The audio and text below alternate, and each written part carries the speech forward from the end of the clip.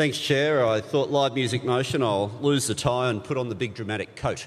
So what I want to note first of all is we've got no history at conferences or at a federal or state level of having a live music policy. And the reason is this is an area that's always been commercial, that's never really needed federal government or state government or even local council to think too much about it. The whole environment's changed.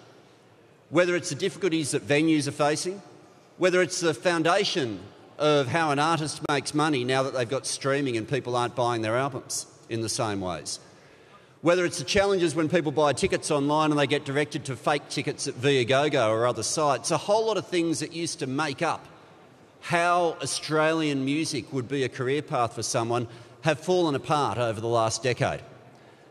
And we've got one simple objective. We want our music to always form the soundtrack to life in Australia.